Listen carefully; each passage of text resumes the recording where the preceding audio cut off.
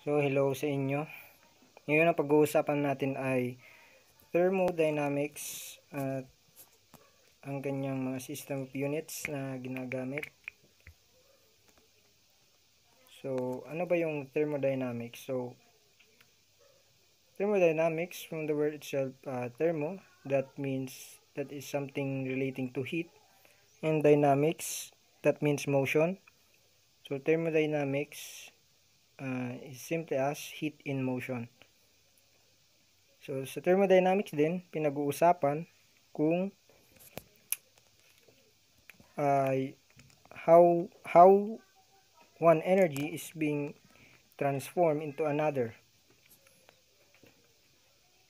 Say heat energy into other forms of energy like electrical, mechanical, and also mechanical energy turning into heat energy and other energies related.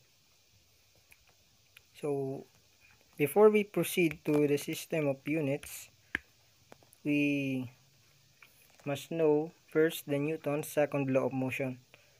So, Newton's second law of motion states that acceleration is directly proportional to force and inversely to its mass. So, therefore, itong proportionality symbol na to ay turning into equal sign, and K, yung K is the proportionality constant, so times F over M.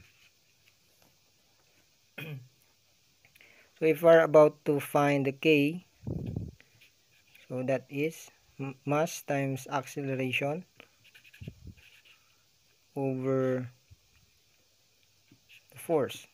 So if we are about to find the force, we have force mass times acceleration divided by the K, the constant of proportionality. So let us proceed now to the CGS system. So yung unang system natin is CGS system of units. So CGS stands for centimeter, gram, and second system of units. So in CGS system, so in order for us pag-prepare tayo ng isang dyne. So dyne is a unit of force in CGS system.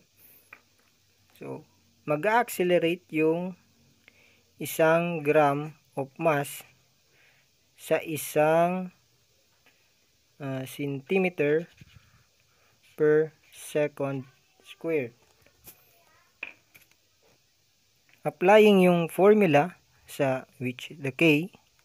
So ang K dito ay gram of mass centimeter over dyne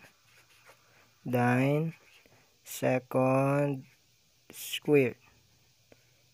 So lagyan natin ng dot.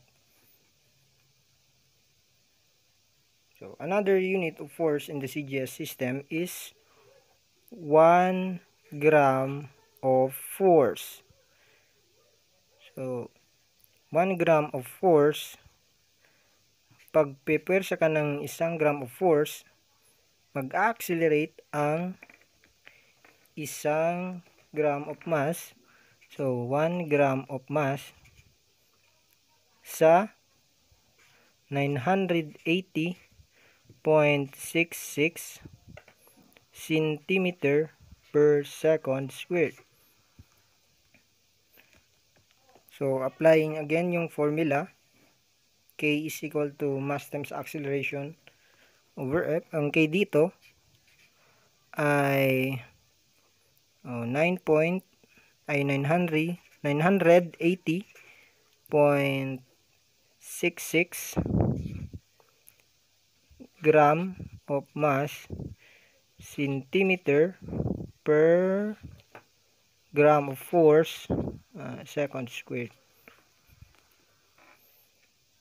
So, para malaman natin ang relation ng gram of force sa dynes, so we just simply equate the K dito. So, therefore, gram of mass centimeter per dyne second squared is equal to dito 980.66 gram of mass centimeter per gram of force second squared. And then may mga kakancel dito, like this one, gram of mass. If we divided both sides by gram of mass, the gram of mass will cancel. Same also the centimeter, the second squared. And what remains is the gram of force and dyne. Tataas natin to dito. And itong dyne dito. So, therefore, we have the relation ng isang gram of force pala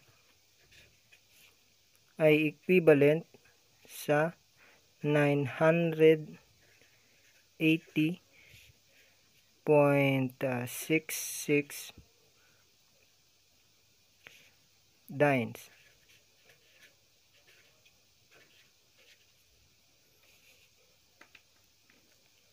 So another system of units is the MKS system of units.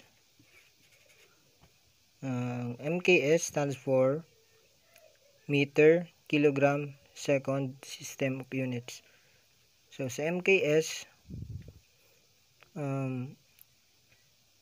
kung pipwersa tayo ng isang Newton, mag-accelerate ang isang kilogram of mass sa isang meter per second squared. So, applying yung kaninang formula, K, ang K dito, is equal to kilogram of mass meter per Newton second squared. So, another unit of force in the MKS system is the kilogram force. So, kapag pepersa ka ng isang kilogram of force,